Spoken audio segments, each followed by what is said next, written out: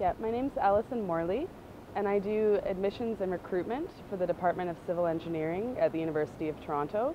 So that means that I answer admissions questions and help students through the admission process, as well as do recruitment events.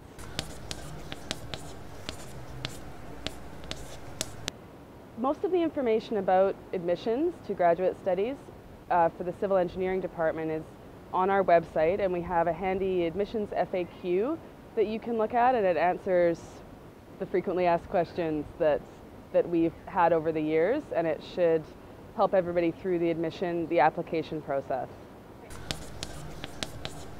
The first step is definitely to go to our website, and if you click on Apply to Graduate Studies, it will go through a step-by-step instruction list.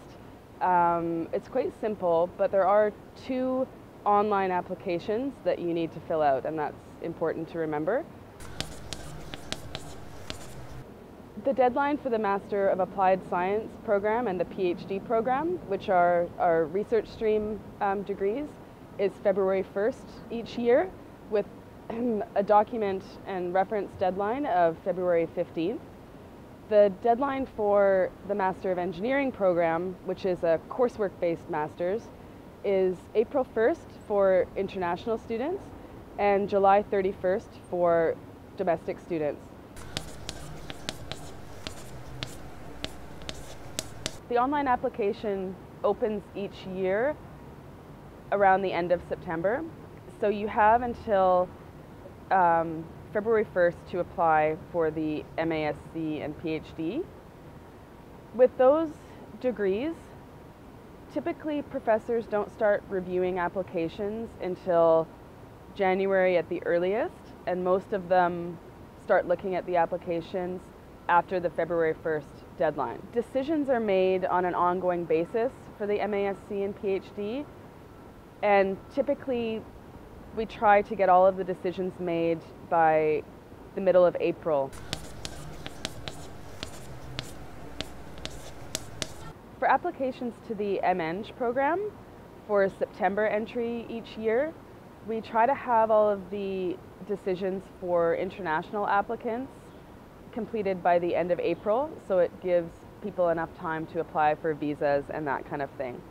And that's if they have their application completed by April 1st. For domestic MEng applicants, we make decisions on their files on an ongoing basis between the end of April and throughout the summer. We just ask that people be patient and wait for us to contact them by email to let them know what's going on with their application. They can actually log into both of the online application systems and see what the status of their application is.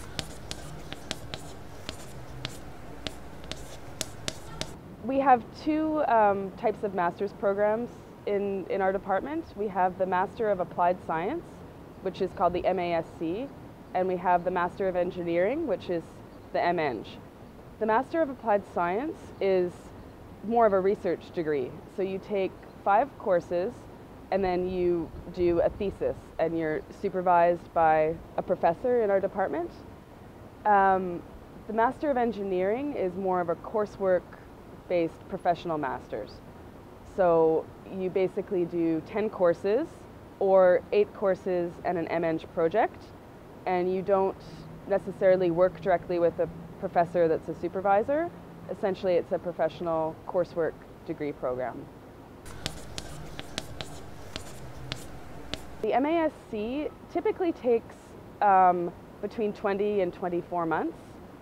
The Master of Engineering can be done in 12 months, but you can also take longer to do it.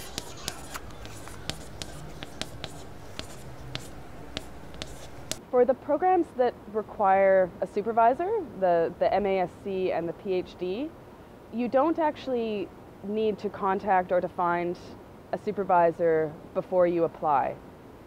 The way it works in our department is on the application, you indicate 3 areas of research interest. The professors that are part of those research groups will then have access to your application and will be able to view all of the applications to their research area. Admission to our research-based programs, like the MAsc and the PhD, automatically comes with a funding offer from the department. You don't need to apply separately for scholarships or teaching assistantships or research assistantships. When your application is considered, you're automatically considered for these things. And when you receive your offer letter, it will outline what your financial support will be. You can also look on our website under graduate funding packages, and you can see the minimum amounts that you would be offered if you're offered admission, and it breaks it down into what those different amounts are.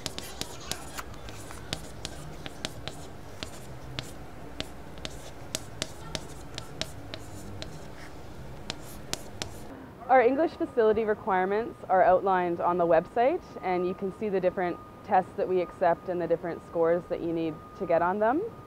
If you have not taken a degree in an English-speaking country, a degree that has lasted at least 2 years, then you need to do an English facility test. Even if your language of instruction was in English, if it's not a country where English is considered the first language, such as the United Kingdom, Canada, the US, Australia, then you still have to take a TOEFL test. And these regulations are outlined on our website. If you're not currently working towards a master's degree and you want to apply for the PhD, what we suggest is that you actually apply for the Master of Applied Science, the MAsc, first. There are possibilities, if you're admitted to the MAsc program, that you can then transfer to the PhD as long as it's approved by your supervisor. But as a general rule, we would say if you only have a bachelor degree, that you apply first for the MAsc. Our department doesn't require a GRE score. There is a place for you to enter your GRE score on the application, so if you have it, that's fine, you can enter it, but we don't require that you have that to apply. References are entered in the civil engineering online application, which is in step 3 of the application instructions on our website. You don't need to enter reference information on the School of Graduate Studies online application, just on the civil application. Transcripts should be scanned and uploaded to the online application in step 1 of the application instructions. We no longer require at the time of application that you send us paper copies of your transcripts. And if you do send them, they won't necessarily be opened or processed because we require them to be scanned to the application. If you are offered admission, at that time you'll be required to send us original sealed copies of your transcripts.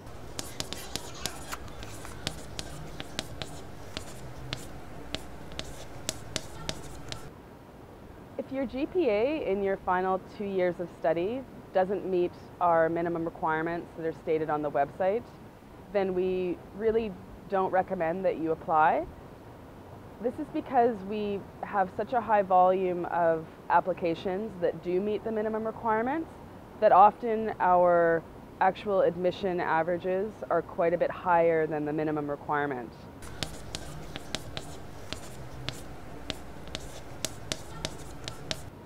We review all of the applications on a case-by-case basis, and the admissions committee will look at the area of research interest that you've indicated, and then they will look at your background studies, and they'll determine whether you have the background to complete the program in the area that you're interested in.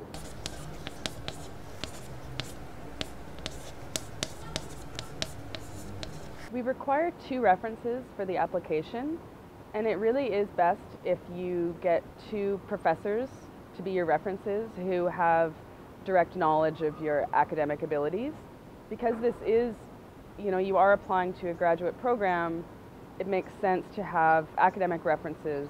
Those will be sort of the best support for your application.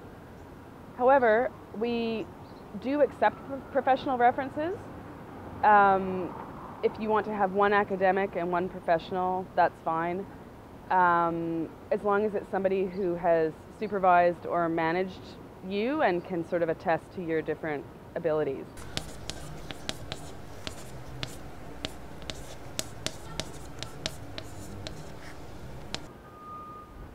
We do require that references submit their reference electronically or through our online system.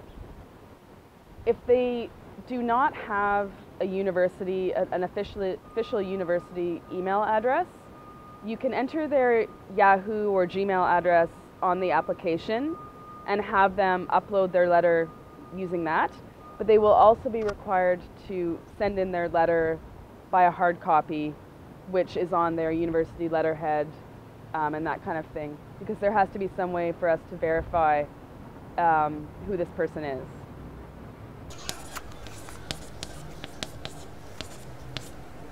Sometimes they forget that there's 2 online applications they have to fill out, so that's important to remember, that you have to complete both in order for your application to be reviewed. Another mistake would be entering your references' emails incorrectly. You should also make sure that your references are aware that an email will be coming from us, because a lot of times the email might go to their spam folder or junk mail and they think they haven't received it, but they actually have. Another common mistake is that people will send in all of their documents in paper copies, and that's definitely a mistake, because we don't want to be taking in paper copies of documents at the time of application. In terms of advice on how to make your application more effective, I would say to try to make your statement of intent in your research statement as clear and concise as possible, and make sure it's focused on the research you're hoping to do and sort of the different areas you're interested in working in. Professors are sort of more interested that you've done the background research on their areas of interest and what the department offers. They're more interested in that and your actual research interest than they are in your biographical information.